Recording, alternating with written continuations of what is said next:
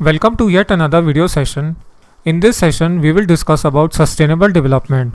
Today, we will dive into a topic that is crucial for our future, that is sustainable development.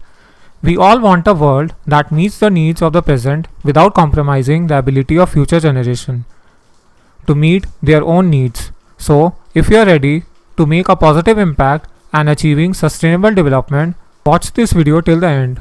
So without wasting time, let's get started.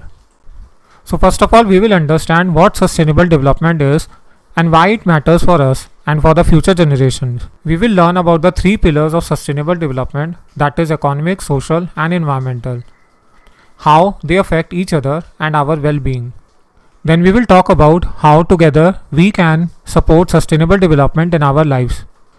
We will explore how sustainable development relate to different fields such as agriculture, health, education, urban planning, etc. We will find out what are the best practices or policies for sustainability in our sector and how we can adapt them or advocate for them. How we can monitor the progress and challenges of sustainable development. Then we will talk about the different sustainable development goals and how they affect our community. We will find out the best possible solutions to achieve those goals. Everything around us forms our environment, and our lives depend on the natural world around us. Over the years, with economic development, there has been an increase in the environmental pollution. For example, with the introduction of high input agriculture, we can grow more food by using fertilizers, pesticides and hybrid crops. But it has led to soil and environmental degradation. We need to plan the use of resources in a sustainable manner so that we and our future generation can enjoy the good environment.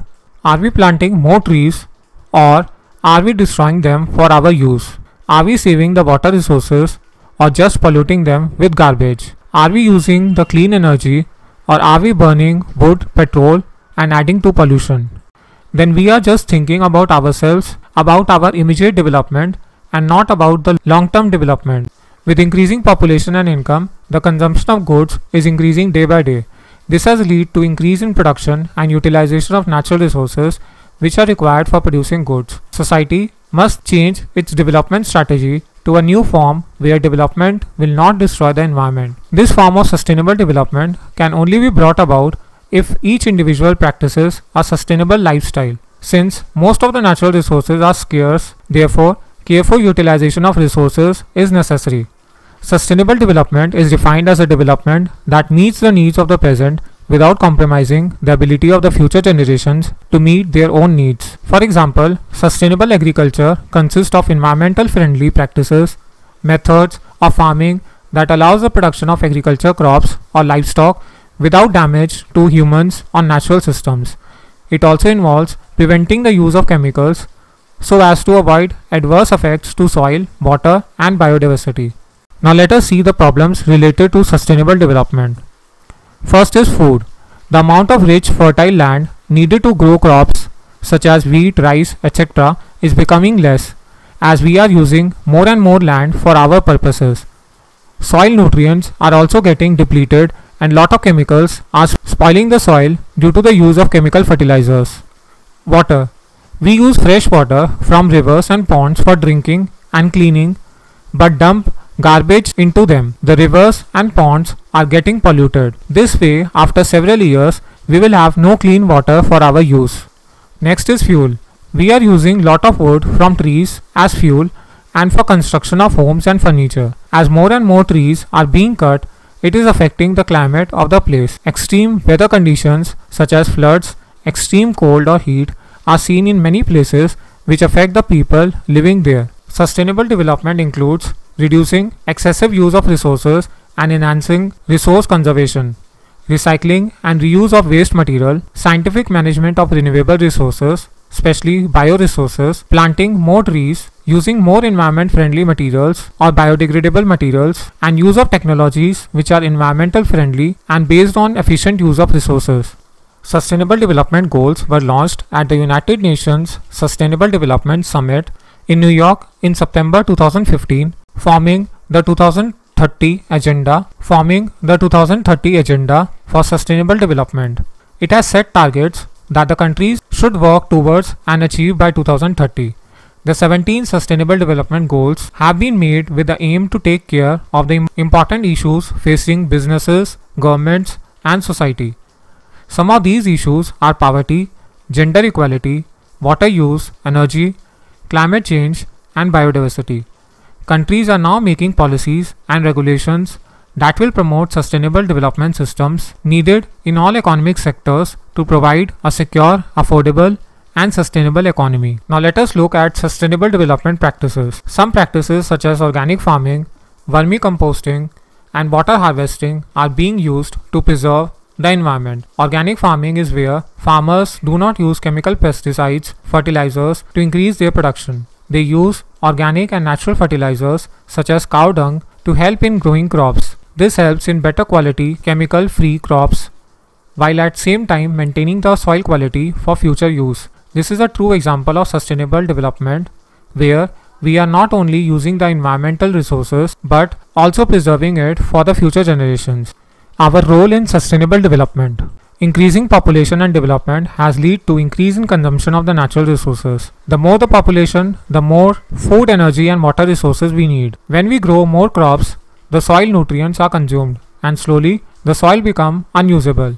Similarly, if we continue to use the fossil fuels such as coal, oil, natural gases, very soon we will run out of these natural resources. We use so many resources from nature, but do we give back to the nature? Factories give out smoke that pollutes the air. Garbage collected from homes is dumped into the landfills. Untreated garbage can lead to diseases and unhealthy environment. Sewage from cities is dumped into the seas and lakes, making it unsafe for marine life. This shows that though we are using the natural resources, we are doing nothing to return or give back to the nature.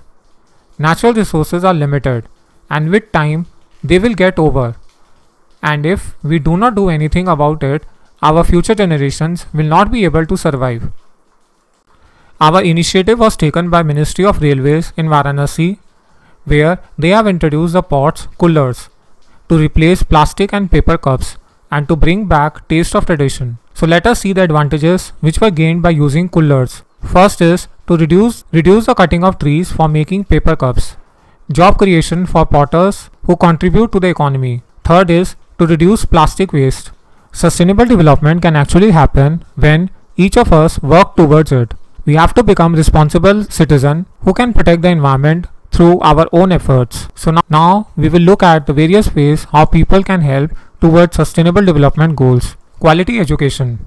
Education is the most important factors for sustainable development. Children who have gone to school will be able to do jobs so that they can take care of themselves and their families. Education helps us become aware of our roles as a responsible citizen. Clean water and sanitation. We must make efforts to build toilets and create awareness towards sanitation.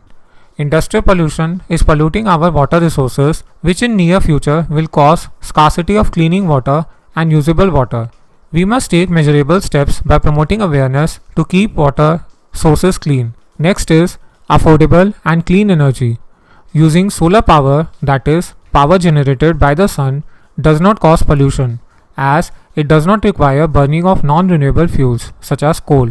We are making efforts to increase the solar power generation so that our electricity needs are met, and at the same time we do not pollute the environment or use up natural resources. Use of biogas is also an eco-friendly alternative to natural gas. Next is decent work and economic growth. We can study and find good jobs to take care of ourselves and our families. Work hard and contribute to the society. Learn and develop skills so that we get more value in our community. We can add value in our community. Next is reduced inequalities. To reduce inequalities, we can be helpful to one another. Be friendly with everyone. We can include everyone while working or playing. We can help others by including everyone, whether they are small or big, or whether it is a girl or boy belonging to any class or caste. Next is sustainable cities and communities. Creating sustainable cities. Save energy by switching lights and fans when not in use. Use natural light as much as possible. Use energy efficient lights, that is LED bulbs and appliances. responsible consumers and producers. We can become responsible about our environment by reusing paper, glass, plastic, water, etc. Taking cloth bags to the market, carrying fruits and vegetables. We can donate things which we do not use such as clothes, books, furniture, foods, etc. We can buy and eat seasonal fruits and vegetables from local groceries. To repair leaking taps and pipes to avoid wasting water. To sort and treat garbage before disposing. To protect life below water. Tons of plastic is found in the seas which is killing marine life. Protecting marine life, saving our oceans from pollution is necessary to preserve the marine life. Protect life on land. Cutting of trees is leading to soil pollution and erosion, and making land dry and unusable for cultivation. Planting more trees to replace the ones that we have cut is an important step towards sustainable development. Now let us see the advantages of sustainable development. Some of the benefits of sustainable development are: it improves the quality of life for present and future generation by balancing social, economic and environmental needs. For example, sustainable development can improve health outcomes, reduce poverty and hunger, and enhance cultural diversity and social cohesion. It reduces greenhouse emissions and mitigate the impacts of cultural change by promoting renewable energy sources, energy efficiency and low carbon technologies. For example, sustainable development can lower the risk of extreme weather events, sea level rise, water scarcity, and increase the resilience of communities and ecosystems.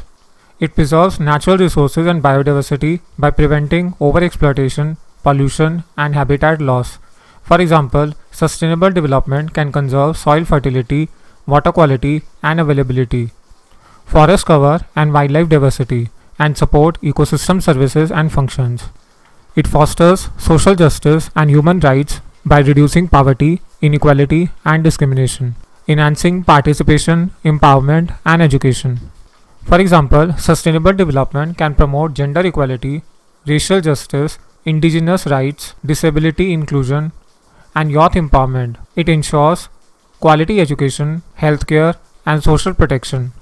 It simulates economic growth and innovation by creating new markets, jobs, and opportunities for green and circular economy. For example, sustainable development can boost productivity, competitiveness, and profitability, foster entrepreneurship and innovation, and generate new sources of income and employment. What is the role of teachers and students in changing the world? How teachers and students can play a vital role in changing the world for the better.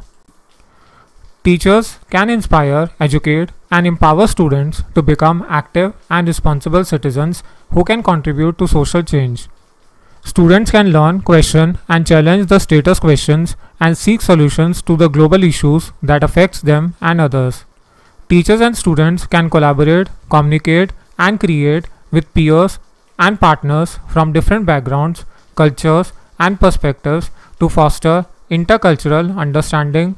Teachers and students can use their skills, knowledge, and creativity to innovate and transform their communities and societies in sustainable and inclusive ways.